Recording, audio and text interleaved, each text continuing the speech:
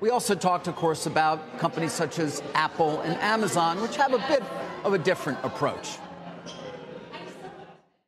Apple is very intent on making sure that they keep their quality level extremely high. They're willing to add video content to their offerings, but they want to make sure it doesn't damage their extremely high quality brand. And so they'll continue to expand and invest, in my opinion, if they think it's enhancing the quality image that they try to purvey. The Amazon guys, I think, are more commercial. I think that they're still experimenting. They're trying sports. They're trying content. They're trying ad-supported content. They've gone with Freeview to see how many slices they can make in the bologna. You know, I mean, yeah. They're still, I think, trying to figure out the optimum role that they can play as a bundler, as a promoter. What are your expectations when it comes to ad-supported? As you say, we're seeing Disney and Netflix just rolling it out now. You think it's going to be a success? I'm a little skeptical as how many people, to save a few bucks, are going to be willing to tolerate ads in what I would call long-form entertainment programming. I think to be successful in streaming, you're going to have your own funnel. You're not going to be able to spend a fortune on advertising and promotion to gain customers because the churn will kill you. So you've got to drive down churn, and the churn cost, I think, is going to be an important part of the equation.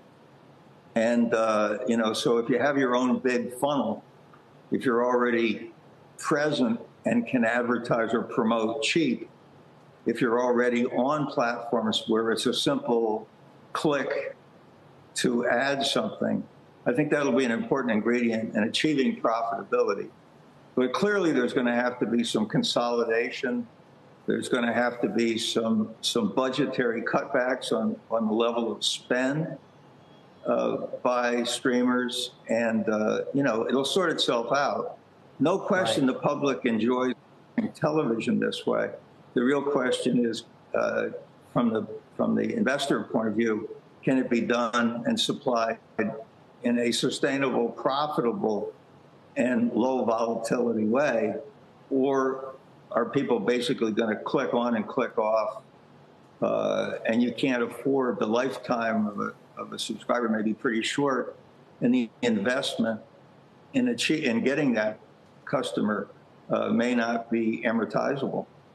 Yeah, well, I mean, John, this can't go on forever, as you say. I mean, Discovery's losing money on direct-to-consumer. My parent company, Comcast, is losing money on Peacock. It doesn't even have anywhere near the scale of a Discovery Plus or HBO Max.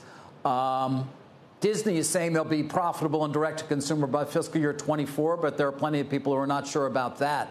And on from there. I mean, this period of rationalization that you're talking about, are we in it now?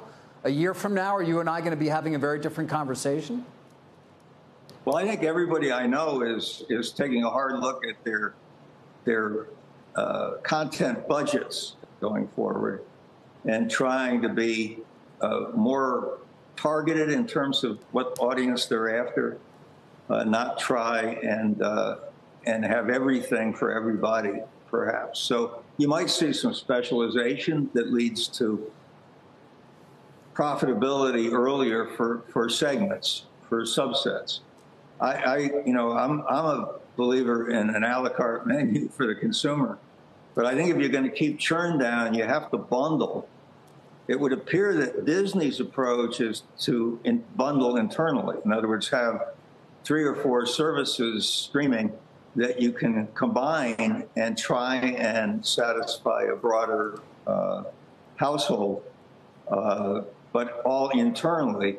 There may be opportunities for streamers to bundle with other streamers, not co-own, and there Really? may be, yes. Really? And then there may. I mean, how does that work, John? Bundling, I just wonder, the level of cooperation needed to bundle independent streamers, not within the one company, as you point out with Disney.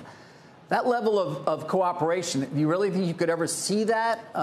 Because would each of them have to moderate their content spend, or, would reduce churn? Well, I just wonder how that would work in your mind. It's been discussed, David, amongst various players. What do I have to add to my stream in order to stabilize it?